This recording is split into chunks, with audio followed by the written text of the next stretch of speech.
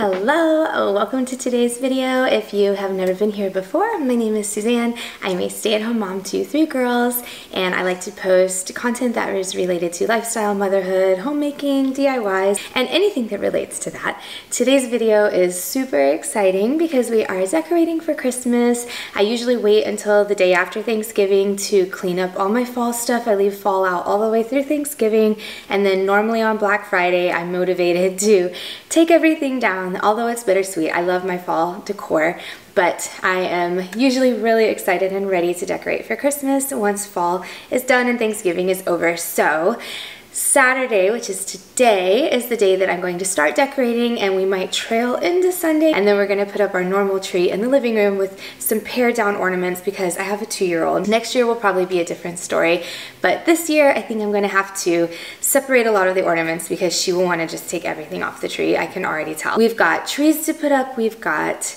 shelves to decorate, tables to decorate, fireplace mantles to decorate. I have everything to get done today. I have my helper, Lucy, who's going to be assisting me with decorating. She's my 4-year-old, and she is already super excited. She's getting everything laid out on the table so we can see what we have.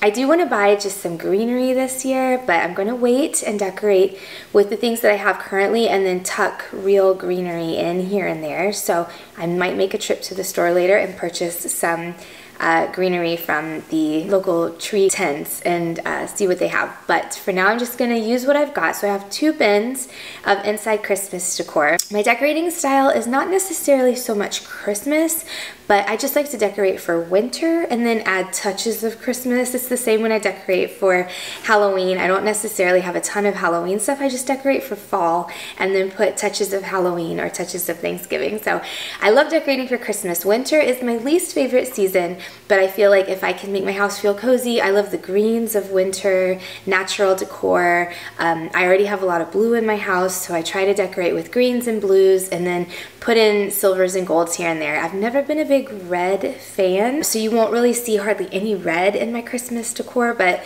I love the greens and blues and silvers, so those are usually the colors that I try to stick to. I like vintage inspired decor, but I also like very natural and rustic inspired decor, so it's just sort of a mixture of everything. So I will go ahead and get started, and then we're going to save the trees for last, but we're going to go ahead and get everything else done starting now. If you want to join us, you can. If you have decorating to do too, then come along and decorate. Or if you just want to feel cozy, grab a cup of hot chocolate and we will decorate for Christmas together. All right, so here's Lucy, and she is all ready to help me. These are my 2 bins of Christmas decor. I have indoor decorations, and then I have outdoor decorations, and then I have 1 or 2 bins, I think, that has Christmas ornaments for the tree. So those are still out in the garage. So I'm just going to be focusing on these bins right now. I've got blues and greens and just a little bit of red here and there, but really not a whole lot. We're going to get started. I'm just going to make my way around the house and do the things that I need to get done. I'm going to start with my fireplace mantle because it's one of my favorite things to decorate. So this is new this year. I have a different garland I'm going to be putting on. So I'm going to try this one. It's very heavy, so I'm going to hope that it holds. We'll see. I might need to give it some extra support, but we're going to try our best to get it hung up on the mantle, and then yeah, just work our way around. Lucy will help me out, and we'll see how much we can get done.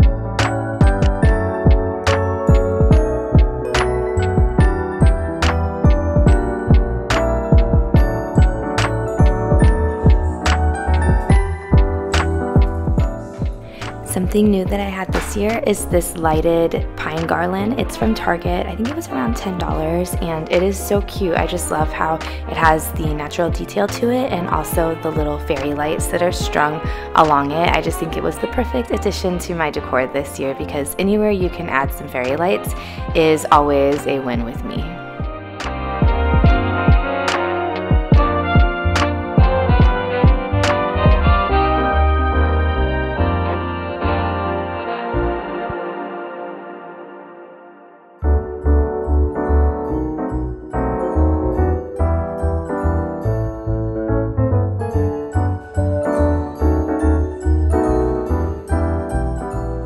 I did end up getting some branches from the local tree lot. They just gave them to me for free, which was awesome.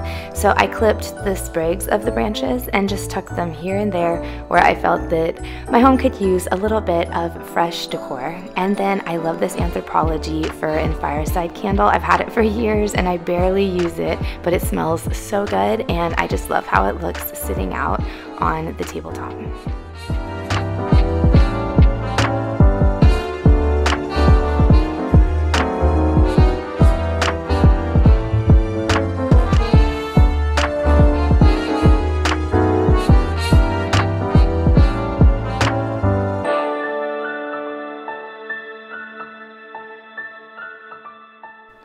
I printed some artwork to put in these frames that I keep in my bathroom. Right now they both have these really pretty fall pictures in them, but I downloaded a couple pictures from Etsy and I thought these would be perfect to switch out for the winter and Christmas season. So I will just get these into the frames and put these up on the wall, and I think that they're going to bring just the right amount of Christmas to my bathroom. Yeah, let's go outside. I love how these turned out. This is such an easy decor hack. Just get a couple simple frames. These were from Target for $5 each, and print some pictures and put those in there and you have instant home decor. Something else I did different this year was this little scene. I had all these houses and trees and I put the shelf back up by my Christmas tree and set up a little snow village scene there, and I love it. I think it turned out so cute. It will always be Christmas in my heart.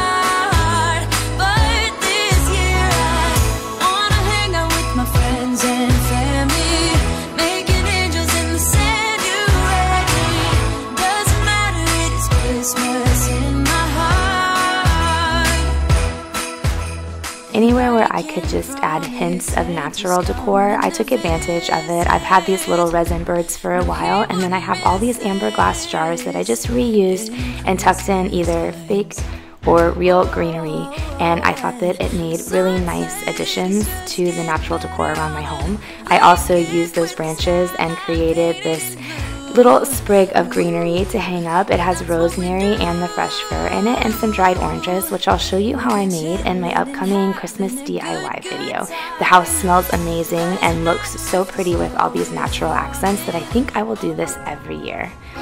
Moving on to my tree, I really do love this tree. I've had it for a few years now. I think I got it at Walmart and it is flocked. So while I love the look of the snowy branches, it definitely is very messy.